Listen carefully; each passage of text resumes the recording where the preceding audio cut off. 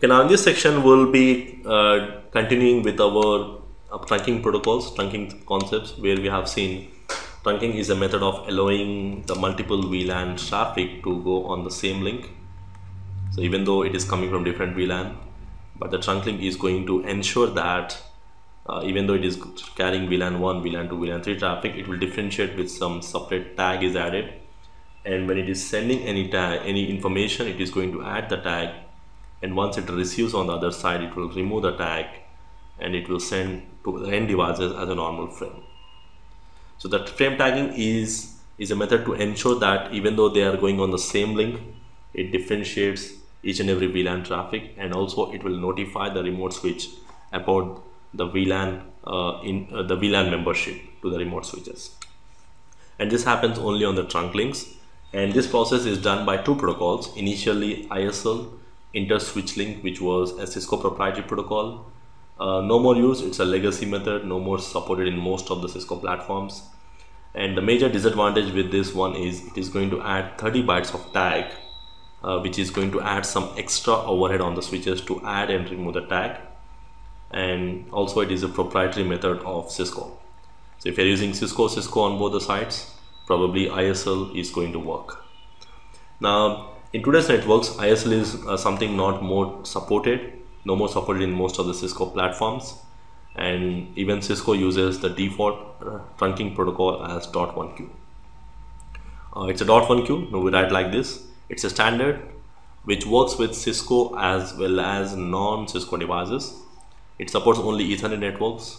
Anyway, token ring, FDDI networks, they are no more used. So .1Q only supports Ethernet.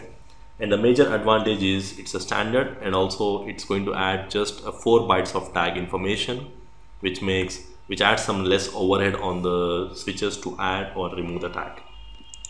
So in today's network, we just use only .1Q. Now, if you want this trunking process to happen, like if you see here, I got a VLAN 10 users here. Want to communicate with VLAN 10 users here. If I want these particular devices to talk to each other on different switches, in that case they should go from the link which is connecting between the switch. That's what we call as trunk link. Now the trunking will only work when you configure them with a trunk link. Like we need to go to the interface. Let's assume that I'm connecting port number 20. We need to go to the interface F0/20, and then we need to give this command called switch port mode trunk. Now once I give this command, we are saying to the switch that hello switch, this port number 20 is no more a normal port, it's a trunk port, and it is going to carry all the VLAN traffic.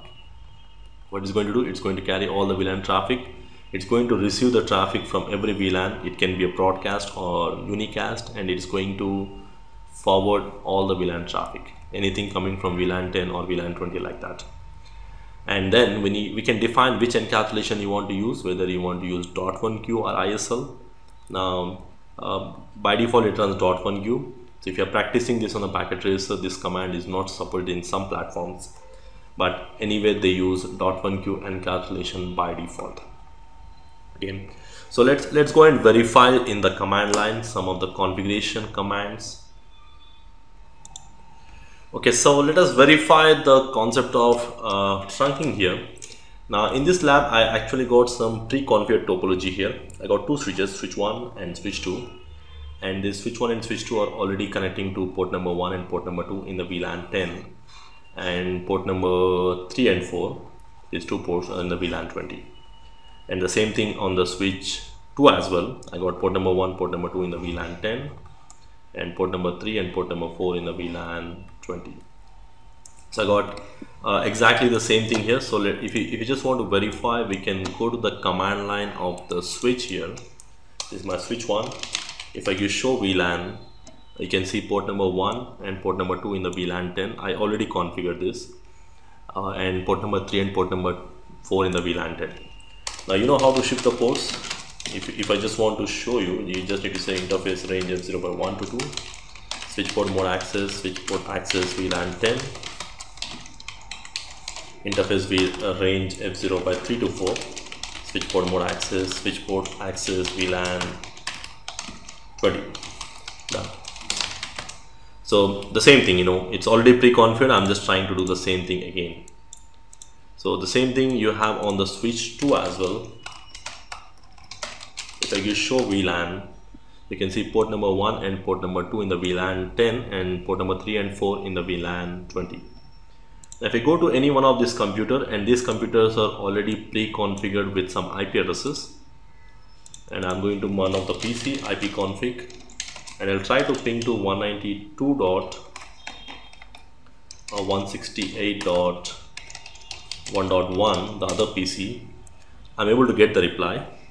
So here I'm trying to communicate with 1.1 and 1.2, these two computers, as they are on the same switch and they are in the same VLAN, so they can communicate with each other. Now let me try to ping to 1.3, which is on a different switch. Now in this scenario, I'm trying to ping from 1.2 and I'm trying to ping to 1.3. Now in order to communicate, they should be on the same VLAN. That's something already they are in the same VLAN. That's not a problem. And they should be on the same network. They are on the same network. But the third condition we need to match is there should be a trunk link configured. Because if they are on the same switch, there is no need of trunk link. They can communicate directly. But if they are on different switches, they should go via the backbone link which is connecting between the switches. And unless you configure the trunk link, this switch, it will not carry all the VLAN traffic, because the default it will be access. We need to tell that this link is a trunk link. So that's the reason you can see the request timed outs. It's not going. So let's go to the switch now to configure the trunk link. Now the same thing happens with these two VLANs also, VLAN 20, which is 192.168.2.1 network. So I'm going to connect port number 20, which is connecting between switch 1 and switch 2 here. I'm going to say switch port mode trunk. Now switch port trunk encapsulation command, it doesn't work in some of the platforms in this packet tracer here, so you don't need to worry. So just go to switch 2 and configure the same command, interface F0/20 switch port mode trunk. Now if you want to verify, we can use a command called show interface trunk. So when I give show interface trunk, it's going to tell how many ports you have at trunk ports and what is the mode it is on, that's a manual trunking, and what encapsulation we are using .1Q and the status of that particular trunk link. And the number of VLANs will load. By default, this trunk link will load all the VLAN traffics by default. Okay. And if you try to ping now, after some time, now if I try to ping to 1.3, now you can see 1.3 is able to ping to each other. So if you want, you can go to some simulation mode in the packet tracer for verifying. I can click on this simulation and you can create a new scenario, and then you can capture some packets here. You can just generate a packet from here to here, and you can start forwarding. So the switch, it goes to the switch, and the switch will broadcast, and it goes. Now it is broadcasting first time because of the MAC entries. Okay. So I'm not really sure about this simulation, so but it works fine. So if you try to go to this one of the PC, that is 2.1, because already we have a trunking here. So if you try to ping to the next PC, that is 192.168.2.2, which is on the same switch, 2.3, and then 2.4, you can communicate.